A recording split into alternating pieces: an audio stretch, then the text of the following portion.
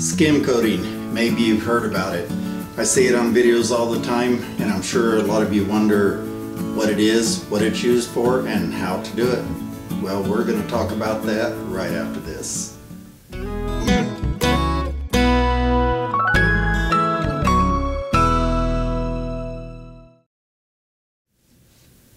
Hey, thanks for stopping by here at that Kilted Guide DIY videos, where our goal is to teach you guys how to do your own home improvement and repair projects, and to teach you how to do it right. That's our slogan.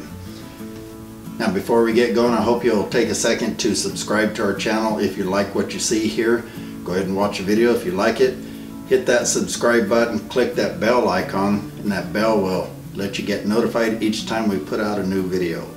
And also in the link or in the description down below this video, I'm going to put some good information you might find useful, like a link to our online store where you can purchase all these tools if you need, and some more information on our website, like some free guides I wrote to help you guys out and so on. And as always, I appreciate you guys stopping by. You guys are why I do this, and I appreciate your support. Now let's get into skim coating. First of all, why would you use skim coating? What's the purpose of it? Well, I think there's a lot of misconception out there, because I see the term used loosely for just about everything. It's like if you put mud on the wall and wipe it off, you did some skim coating. Maybe in other areas that's how it's used, but terminology can change by area. But I've been around for 30 plus years doing this, and the common way we use skim coating means coating an entire surface. So like coating in a whole wall, a whole ceiling, etc. A big area.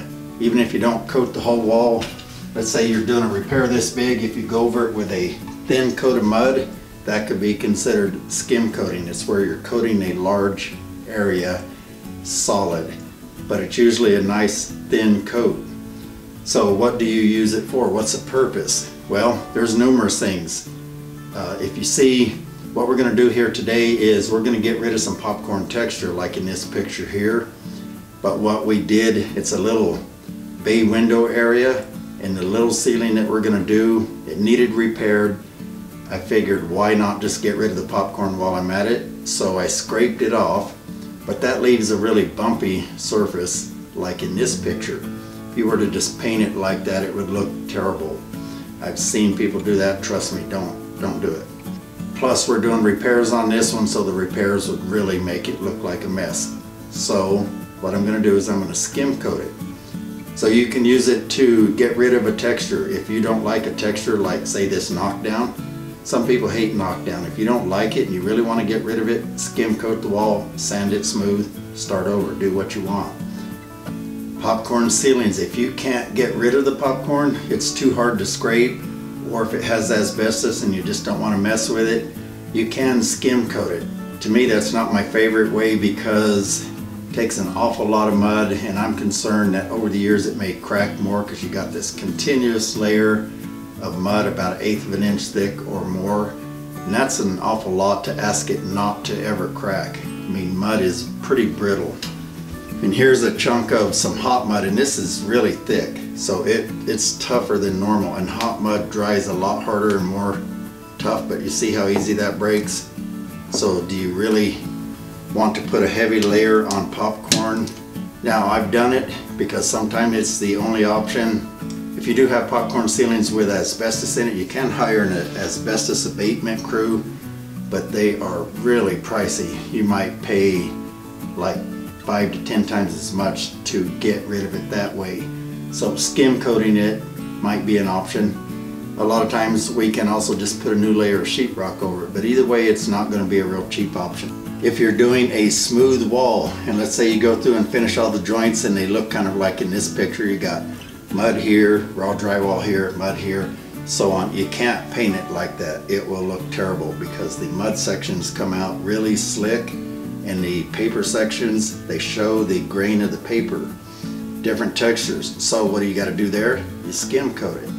You skim coat the whole wall. Now it's all mud, has the same exact texture. Sand it smooth, touch it up, you got a smooth one. So there's a number of different cases where you could use a skim coat. My advice though is never put it on real thick. 1/8 of an inch is about the thickest you want to do at a time. I've got a video out there about the advantages of hot mud, and I put hot mud on 1/2 inch thick and regular joint compound 1/2 inch thick, and if you watch that you'll see it came out terrible. Hot mud was fine. The regular joint compound took a week to dry and it still wasn't very dry, and it cracked terrible and shrinks terrible. You just can't do it. So limit yourself to about 1/8 of an inch at a time. Okay, what do you need to do this? Well, obviously you need some drywall mud, pans and knives.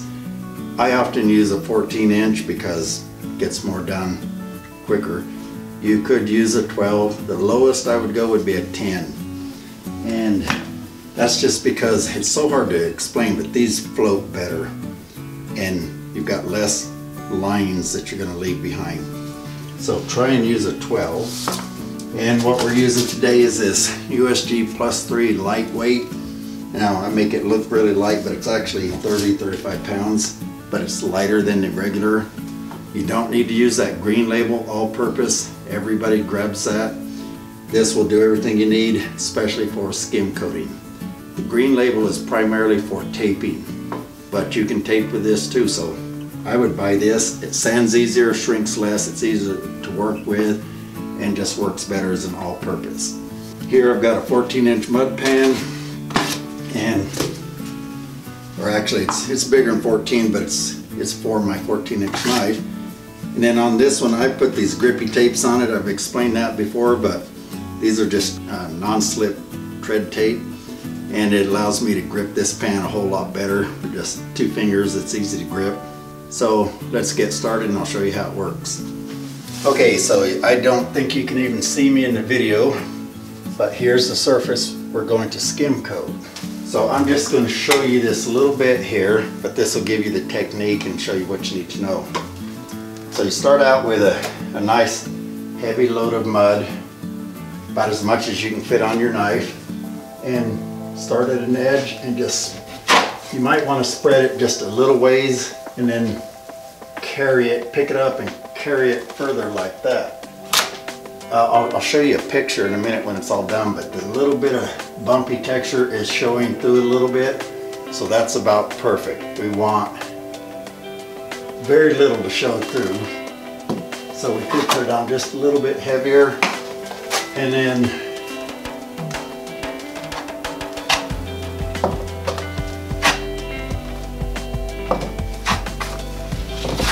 just keep spreading your mud out.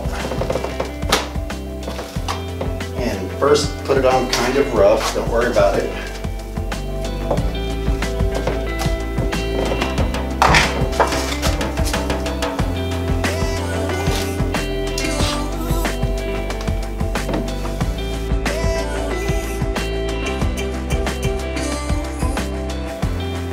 Now if you get a scratch like that, just take your knife, pick up the scratch item. I just wipe it off the end of my pan and I'll toss it later.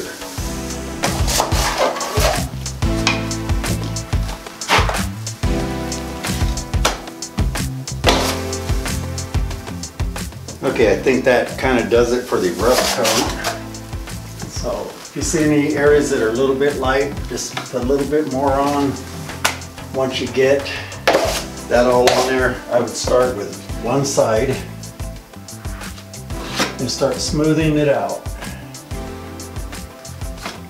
Now that line I left right there, I'm going to leave that and show you a picture of it. That's actually the one you want to try not to leave. And there's a reason, because there's certain lines that if you leave, they're harder to sand out, and certain ones that are easier.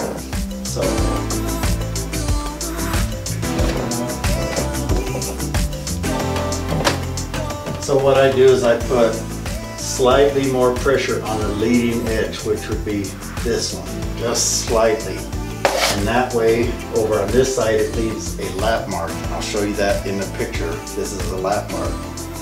Lap marks sand off easy. These other ones don't, because one side is much lower, so you end up having to sand a lot off of the high side.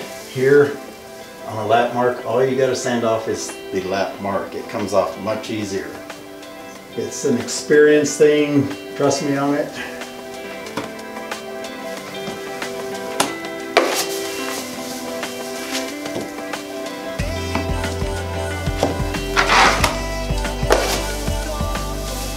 Okay, you notice in the video that I quit leaving these marks over here, and it looks pretty dang smooth. It's not as smooth as it looks, but it's pretty dang smooth. Now I'll get back in the picture here. Now this is a lot harder than it looks. This is kind of an advanced technique, but there is another way I'm going to show you in a future video how to skim coat easier. It's just slower. It's not the way I do it. It often takes 2 coats of mud. With this method, I can usually make textures like that, or like this one in this picture. This is a ceiling. I got rid of a swirl texture. I made the texture go away in 1 coat of mud, because to roll it on, it's really hard to roll on mud that's this thick. But to put it on with a knife, you can put it on, therefore you can put it on thicker. And of course, thicker is going to cover more. So if you do this, the secret is practice with your knife. Now, the best way I can tell you, these bigger knives, they take more effort. They look easy to run. You actually have to push pretty hard to get that mud to spread out. So if it feels like it's like breaking up behind you and it's not spreading right, push harder. And keep your knife, if this was the flat ceiling, keep your knife at about a 30 to 40 degree angle. And what you do is you start out steeper like this, and as you go you lay your knife down. So it starts out here and spread, spread, spread, and it lays down more and more. So it's just a lot of practice. If you do much skim coating, coat about 1 wall and you'll probably find you get a whole lot better. Just practice, practice, practice. And as far as the mud, you can see, yes, I leave it really thick. This is straight out of the box. You don't want to thin it down very much, or it's going to shrink more and it won't cover as well when you're trying to hide a texture. Now I'm going to have a link down in the description below. If you click on that, it's our Amazon store link. It'll take you right to the tools you need to do this. We got all kinds of drywall tools that I've hand selected for you. That'll help you choose the right ones and not get suckered into gimmicks so easily. Also, clicking on those links does help us. We get a small commission and you don't pay a penny more. There's also other good information in there about our website. We got some good articles on there. I'm blogging, writing articles to help you out, giving away free information, and a whole bunch more. All our videos will be there and so on. So check out that description. Hey, I hope that helped you out with skim coating. Is that what you thought it was? Let me know if it helped you out or if it confused you more. If you need some help, put a comment down below. I'll try and help you with that. If you need advanced help, look on our website. There's an advice page for that. I hope that helped you out. I appreciate you guys coming by and sharing another day with me, and I hope I can teach you guys more and more about this stuff. But until the next video, you guys take care. We'll see you then.